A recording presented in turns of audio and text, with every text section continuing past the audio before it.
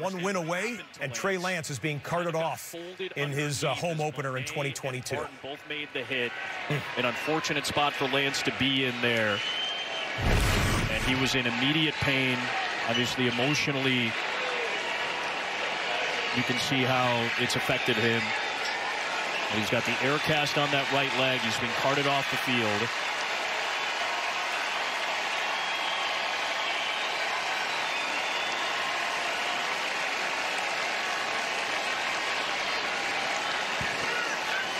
Adam, just so unfortunate. You know, that's just unfortunately part of this game. It's not if, it's a matter of when. And all of us who play this game get hurt, but it's just so hard for a young guy like that. The good news in this is Jimmy Garoppolo's played a lot of football. And it changes the offense to some degree, but Jimmy's very capable.